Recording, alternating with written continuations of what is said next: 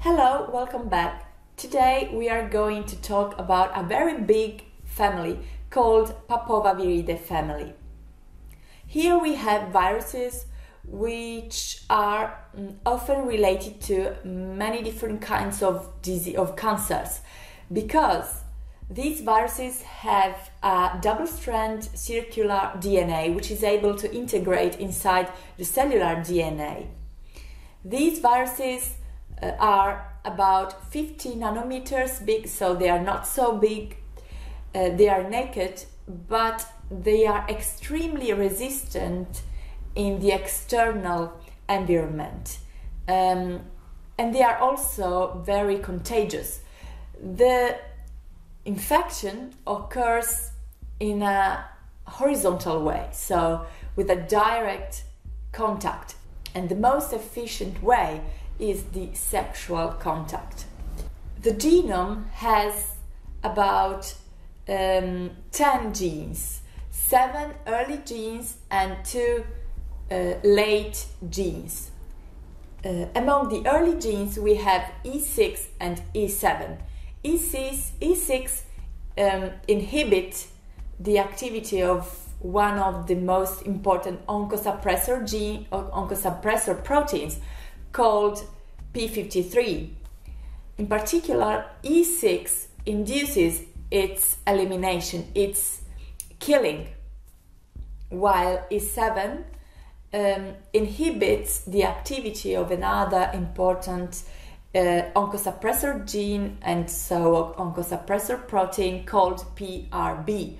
RB stands for retinoblastoma because this protein was first found in this kind of disease called retinoblastoma. So papillomavirus is responsible of the 10% of all kinds of human tumors. In particular, it's responsible of 100% of the cervical carcinoma, of the cervical cancer. The 80% of cervical cancers are caused by 2 specific kinds of papillomavirus, which is the number 16 and 18. HPV 16 and HPV 18 are the most dangerous viruses for this reason. But we have a very large number of HP viruses that are able to cause cervical cancer. In fact, we have some vaccines. We have the tetravalent vaccine against the type 16, 18, 6 and 11. We have the bivalent vaccine against the type 16 and 18, and in Japan the doctors, the researchers are looking for a monovalent vaccine, because of course if we can make a vaccine that protects women against all the different types of viruses, it will have perfect, because it will be able to control the disease. In this way we just protect women against the most dangerous ones, but we cannot prevent them from getting the cancer. Papillomavirus is an epitheliotropic virus. It means that it induces cell proliferation and cell differentiation, and this is essential for its replication. So we find the episomal form of the virus, which is the latent form of the virus in the basal layer of the epithelium. Then we find the matured virus on the surface of the epithelium. So on the surface of the epithelium we have the ready virus, which is free to interact and to infect other cells. Owing to the fact that the virus causes proliferation and differentiation, it causes what we call papilloma. and it can cause papilloma both in the skin and in the mucosa, because both in the skin and mucosa we have an epithelial layer on the surface. Papillomavirus doesn't only cause cervical cancer, but it also causes other diseases such as verruciform epidermodysplasia.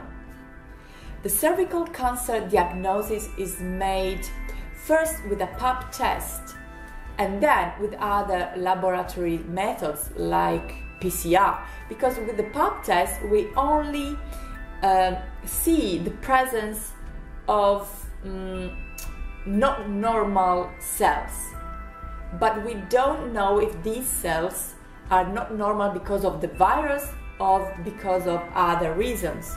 So if we want to know if the presence of these cells is because of the virus, we have to use PCR.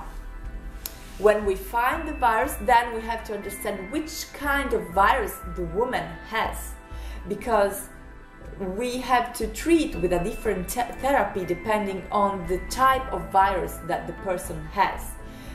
Of course, because the different types of viruses have different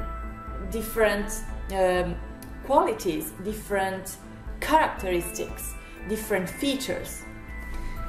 The therapy used is the surgical therapy and also the normal pharmacological therapy. So there are some drugs, I mean antiviral drugs and interferon, for example, that activates the immune system.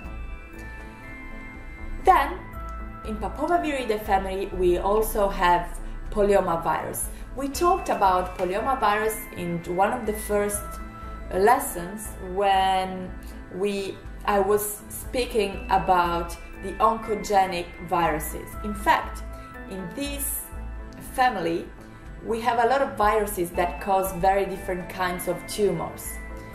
We have JC, John Cullingham virus, then we have BK virus, SV40 virus, and then MC virus. They often cause tumors in the nervous system, inside the nervous system, both central and peripheral.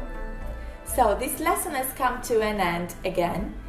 So I'll wait you at the following lesson, if you want, of course. Bye!